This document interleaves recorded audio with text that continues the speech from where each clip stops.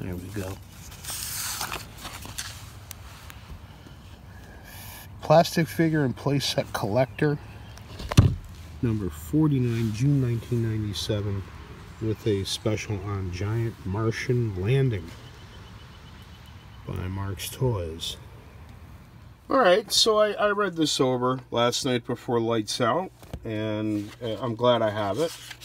It presents a very sober, if not dry, rundown of the contents of the Giant Martian Landing set, much like PFPC's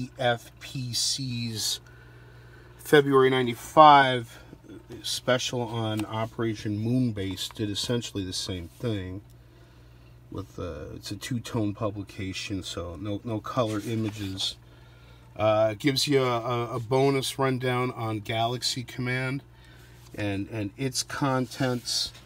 Doesn't go much into design etymology, which I was hoping for, and it again repeats the suggestion that Louis Marx played a role in the formation of the set prior to selling Marx Toys in 1972, and it also claims that the set was available to the public starting in 1972.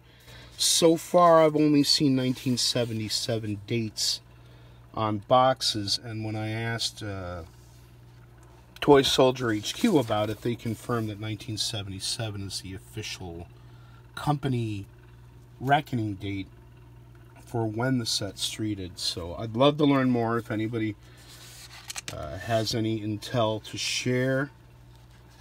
An interesting little bit again at the end about how are the Apollo space figures the sleeper form in the collecting hobby back in June 1997, and I think they still are, including the 6-inch figures. They definitely don't get the same props that the Moonbase era figures get.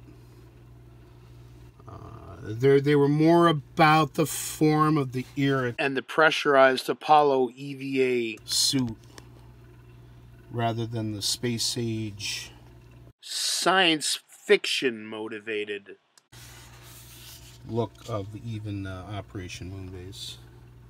These are instruction sheets. Not much else to say about it, and there's a lot of other information that's probably now outdated about vendors and events related to collecting. Certainly not the entertaining tome that the Playset magazine article on Moonbase is, and Playset also did some other editions covering the Marx Space playsets. I'm gonna have to get it. And I finally ordered my copy of Blast Off, the big book on vintage toys and robots and spaceships, and we'll be interested in seeing what that has to say, and we'll give you a rundown on it then. And I got to get me one of these figures. I still don't have this pose yet anywhere, probably because I don't like it. And in the end, it comes down to what you like and what you don't like, right?